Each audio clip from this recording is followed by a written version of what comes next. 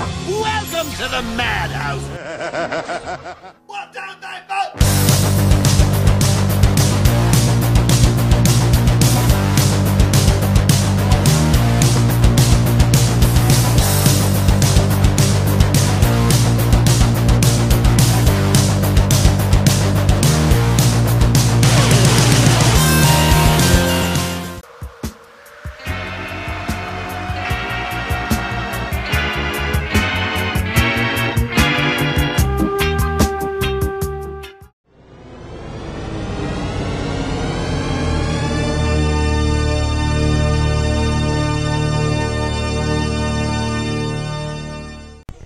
What is going on, ladies and gentlemen? Welcome back to the Mindless podcast. Before we begin, we're going to do a quick little advertisement for an event that's going on at Midsummer Scream. 3 podcasts, 2 days. It's going to be fun. The first podcast contains Kim and Ket Stay Alive Maybe. They're going to be joining us for a podcast Saturday morning when the event opens. We're still trying to look for a location where we're going to do them, so stay tuned for that once we get more info.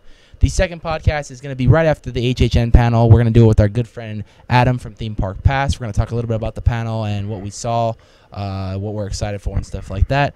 And then Sunday after the Not Scary Farm panel, we're going to do a podcast with Fracture Compass Productions. And we're going to talk a little bit about the event of what's going to be going down, what it's like for a scare actor's point of view and stuff like that. So be sure to come and join us for a live edition of the Mindless Horror Podcast. 3 of them, so you have 3 chances. And then Sunday at 7 o'clock at Pulp Fiction Comics, we're going to be going to support our friends Kim and Ket at the comic book store. They're going to be doing a live show of their podcast, Kim and Ket Stay Alive Maybe. Super excited for that. So catch me and Sammy there. Me, Sammy, hopefully some other Nights of Horror people there. If you guys see us, come say hi. We'll say hi. Or don't. Or don't. Yep, or don't. Anyway, back to the topic at hand. We are going to be talking today about the movie Crawl, the new Sam Rami movie that just opened up this past weekend. And have to say, I really enjoyed this one a little bit more than I thought I was going to. I agree. I agree that it was a very likable movie. Predictable, but likable nonetheless. Likable nonetheless. I honestly am not really a big fan of like the cheesy kind of shark. Unless, you know, I mean, I love Jaws, but like the movies like The Meg, didn't watch it, didn't want to watch it. And so I kind of looked at this movie like that, but when I saw the reviews of how good they were, it kind of motivated me to go see this movie more. Plus, I'm a big Sam Rami fan, so that also motivated me to go more. No, definitely, I agree. Sam Rami, original Spider-Man. Spider-Man, Evil Dead. Evil Dead. I didn't watch Evil Dead, but, you know, people like that movie, I guess. Oh, yeah, it's a classic. Yeah. But, yes, that whole Predator versus human theme is always like, okay. But I guess they made this one, I guess, more likable with the sense of they kept it kind of, they didn't make the Predator super OP. Yeah. Which I enjoyed because it was kind of realistic. It actually gave them a more fighting chance. Yeah. It gave them a fighting chance. It was realistic in the sense that, yes, hurricanes happen. You're near a swamp. Flooding happens. You're with a predator. This can happen. It had a lot of realistic points towards what you're saying. Yeah. We're going to break down the whole movie. Spoilers, full-blown spoilers from now until the rest of the video. So I hope you guys have either seen the movie or have enjoyed it. By now, it's been, as of this recording when we released this, almost a week. So hope you've seen it already. If you haven't, though, you know, turn this off, go watch it, come back and see what we have to say about it. But or don't. Or don't. Or don't. Just listen. Yeah, just listen. And then go watch it. There you go. But nonetheless, let's talk about this movie. So we start off, of course, with Haley, who is a swim-like protege. She just loves. She's like a really good swimmer. Yep, at the University of Florida. Go Gators! So they throw that right off the bat that she's a good swimmer, and I think that's an important fact of this movie, especially with all the stuff they go through. Yeah. She's a swimmer. I think you get the flashback with her dad pretty early in there too. Pretty early on, just to see kind of more of who her dad was and stuff like that, and how he was in her life. But then she was doing a competition, like a practice competition for like a real competition with her team, and I guess she loses and she gets really mad about that. So she goes off into the locker room. She starts getting dressed, and her sister calls her. I believe her name was Beth. Yes, Beth. Beth, her name. Beth, her sister, calls her, and she, tells Haley, "Hey, I've been trying to get in contact with Dad. This hurricane's coming in. Where are you at? I just got out of practice. Well, why are you guys having practice during a hurricane?" And stuff. That doesn't make that. Well, I guess they didn't really know though. Like they even came out and said, "But yeah, you're supposed to get days ahead when a hurricane's coming, or else it makes some super sporadic turn. The way meteorology works, the hurricane's coming days before. It's charted its path. Where it's going to gain its strength, and you can basically plot it all the way through. Yeah, they pretty much have that stuff figured out down to a science. Yeah. So it's stupid that they were practicing, and even more stupid that they're like, "What, a hurricane?" Yeah. Which I guess we can both agree on this one. A lot of the things in this movie are kind of. It was very entertaining, but kind of just like. Yeah. Why did you do that? Why? Yeah. So she goes and drives to her dad's house. Her dad's not there, and then she realizes that the dad's at the old house because they are in the process of selling the old house. The mom and the dad are divorced and stuff like that, so it's been kind of hard on the family. So we go try to see the dad at his house, and he's not there. But the dog Sugar is there, and she takes the dog with him. Then she goes to the old family house. Before that, though, the freaking cop, what was his name? I got you. Don't worry. His name was Stan the Man. The cop, though, he's a cop that's controlling traffic. Is it Stan or I don't know? Maybe Pete. I don't know. Wayne. Dwayne. So Wayne tells Haley, you can't go over there. We're not letting people over there and stuff like that. It's just too risky and stuff because of this hurricane. But she, goes besides the cops and goes and does her own thing. She says, "YOLO swag money. I gotta go get Poppy." So she goes down into the to the house, where she grew up at. She's looking for her dad, and the dog is barking like crazy and stuff like that. And finally, we end up in the basement of the house, the crawl space. And the dad's down there working on some pipes because I guess there was a bad leakage. He was trying to get the house safe enough so when the hurricane hit, hopefully it didn't get destroyed in his eyes. Yeah, because he's super tied to the house. Yeah, because it just gave him a lot of good memories and stuff. So we end up seeing the fact that the dad is actually in the house, but he's down in the crawl space, knocked out from losing some blood from a bite. The bite of the alligators. We end up getting introduced to the alligators pretty early on when Haley tries to drag her dad out of the crawl space before the hurricane would hit them. She grabs a tarp and puts it under and starts dragging him out, but then she ends up seeing one of the alligators, and that's when we start this whole journey of trying to get out of there and trying to avoid the hurricane. Yeah, so my comment is, basically on the preview, I thought it was just going to be one gator the entire movie. And so I was really caught off when it's actually... multiple gators. Yeah, so we get the second one, and I was like, okay, it's only 2 gators. Then we get a freaking family of them. Yeah, and I'm like, oh. That makes more sense. Yeah, okay, so this is far more realistic than I thought this it was. is okay, so one gator you can get away, you could probably kill it. 2 maybe. But when you start seeing family of them start coming at you, it's a whole nother thing. I guess we should have been warned by it though, because she's going and you see the sign. Yeah, you see the sign, and it's kind of like a swamp. Yeah. So then we start a whole journey of the crawl space and stuff. At that point, the hurricane is going nuts. It's raining like crazy. It's just going nuts, and the crawl space is filling. The crawl space just starts flooding, and it's starting to raise up to their freaking necks and stuff like that. So at that point, they're trying to find a way out of the crawl space around the alligators. Their first point is to try to get the emergency hatch they have that's above them in the roof. That's a hatch they try to open up. It was another exit out, but it was covered by stuff, so they couldn't get out there. So they tried to find other ways out, and Haley decides, well, screw it, I'm going to go through the drainage pipe, and then the dad warns them, well, that's where they're actually coming in. Well, no, before that, let's back it up, because we're missing 2 big parts of when the people are ransacking the store across the street. Okay. And they try to get their attention. Yeah. But then they get eaten by gator. Yeah. And then we also have when the police are coming. So. And they try to flash them there. Or does that happen before or after the push? I think that's after the push. Okay. So the first part is there's this group of misfits trying to, rob a store and stuff just to get snacks and goodies for the thing, and they end up wasting too much time, and the alligators start hearing them and stuff, so it kills the girl who's on the boat. The other guy sees Haley's signal and tries to kind of go towards it to rescue her, but he's too kind of optimistic still, so he doesn't know what to do. Then he turns around and sees his, I think it's either his mom or I don't remember who it was, but she ends up getting killed and eaten by an alligator. He runs back, and then an alligator grabs him. The other kid, who was taking too long in the freaking store, even though they told him to come multiple times, he sees all the action go down between his brother, and then an alligator ends up eating him. Yeah. So that's their first point of when they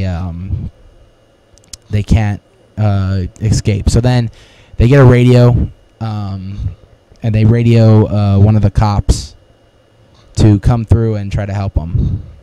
Right? They got a radio from someone. Was it a radio? Oh, I thought it was. Or did she make a phone call? I think they just start making a bunch of noise. And the cops. Because the cop came to check. Yeah. He knew that one that he.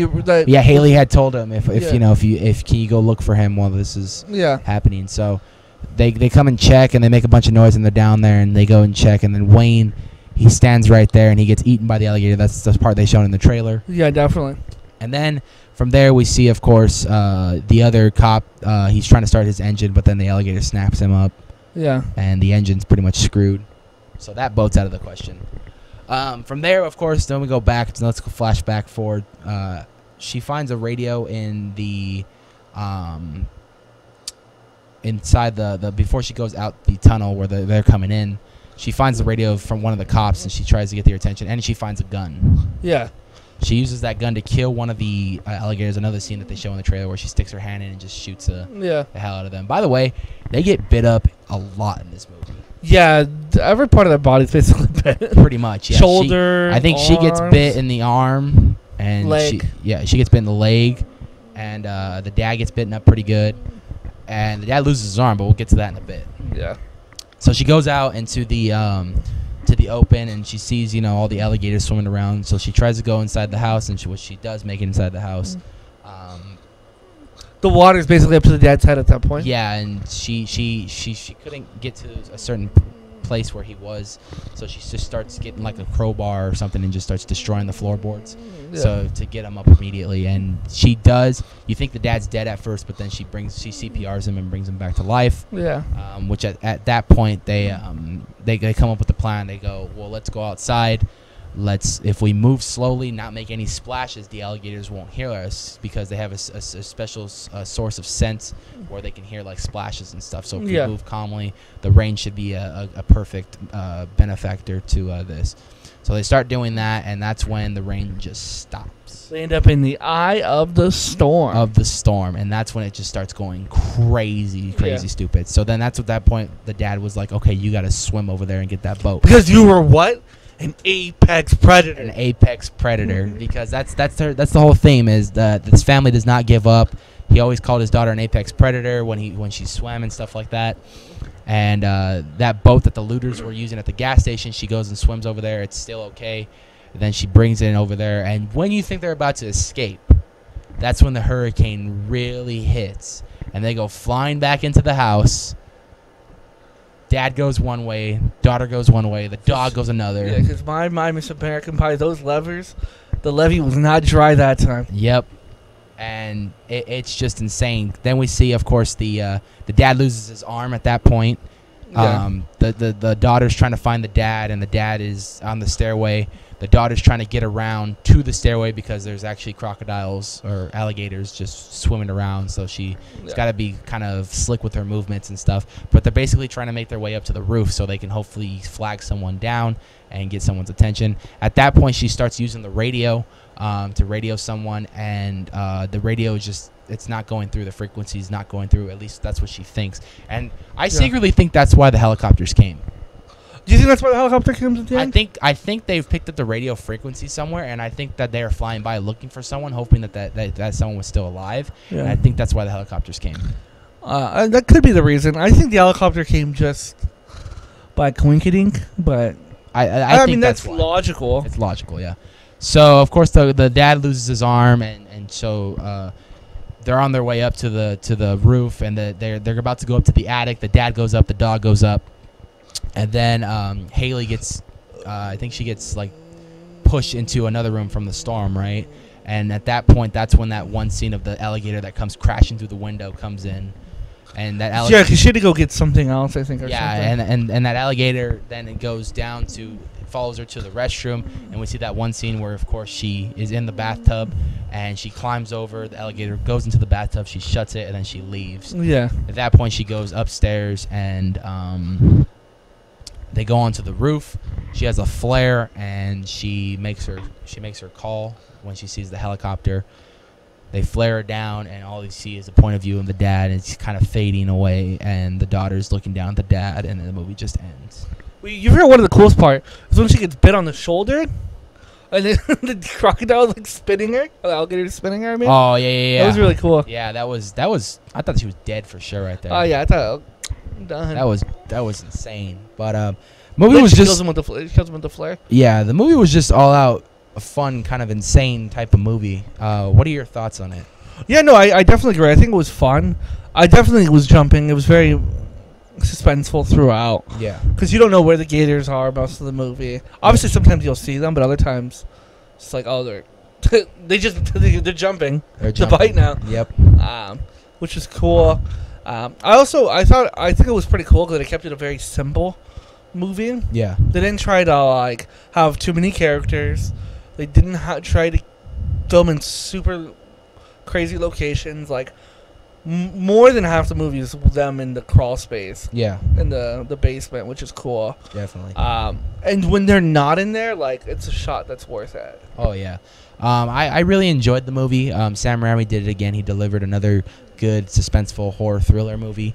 And it had its good amount of blood in it, and you know, the crocodiles were just they were just evil, doing what they do within their predator instincts, just killing people in a situation like that. I like the chemistry with the characters as well. The sister and the dad are just they're kind of dealing with their own problems as this is going on. Yeah, they haven't like talked in forever, and this kind of brings them closer together as the movie goes on. So I do like the chemistry between the two characters. Yeah, no, I agree with that. I also enjoyed just how, like I said, it's kind of realistic. Could happen. Yeah, hurricane, flooding, gator gets out. Yeah, definitely. And I don't know if gators would end up in your crawl space, but you know, maybe. Well, the way they kind of set it up though is they like kind of came through like the sewage. Like a sewage, yeah. Yeah. I get that, and then, yeah, I like they didn't try to do a lot. Yeah, but they made a lot happen with a little. Nailed it. Final verdict. Final verdict. What are we going? 5s or 10? Let's go to 10. 10. I'll probably give it like 8. 8.2. Can do 8.5 out of 10. 8.5. Yeah. Yeah, I really enjoyed it and stuff like that. I think that what killed the other 1.5 was just like you said, there was minor flaws to how they didn't know when there was a hurricane coming, and just the minor stuff that would make it unrealistic. But other than that, it was just a good kind of frustrating movie where it has you on your toes the entire time. You know what I mean? And the ending's even good because it doesn't give you a happy ending. It gives you a cut. Yeah, just like you can assume that they're safe. Yeah, but it's just a cut. Yeah. So it's not one of those like, oh, she died from even though we made that joke, like it would have been hilarious if she got eaten by a freaking alligator as the helicopter was picking them up. Yeah, or like you get the cut and then you get like 6 months later. Yeah, this is just a cut. There's like the family's happy again. Yeah, this is just a cut, so you're just assuming everyone got rescued, everybody's okay. Yeah. So, all right, that's going to do it this week for the podcast, the second podcast, I think, of the week. If not, maybe just the podcast for this week. But thank you guys for watching again. Midsummer Scream, August 3rd and 4th. We will be there. So look out for us. We're doing 3 podcasts, one with Kim and Kat Stay Alive, one with Theme Park Pass, and one with Fractured Compass Productions. Then we'll be at Pulp Fiction Comics August 4th at 7 o'clock to watch Kim and Kat live. So that should be pretty fun. We're going to be covering the event, making Sammy go through some mazes. That'll be pretty fun. Yeah, so look out for that. Look out for that because you might want to come with us when Sammy goes through some of these mazes just to see his reactions. Would be hilarious. So thank you guys for watching this, and we will see you guys in the next podcast. Bye. Adios.